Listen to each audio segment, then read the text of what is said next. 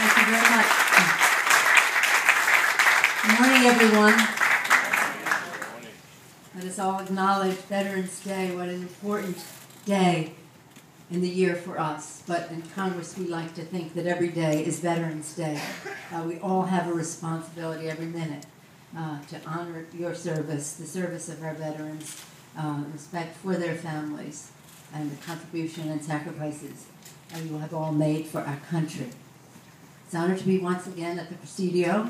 Greg Middleton knows full well what it took to turn this from a post to a park because he was present at the birth of the legislation to do so in Washington, D.C., and now carries that mantle in a very magnificent way.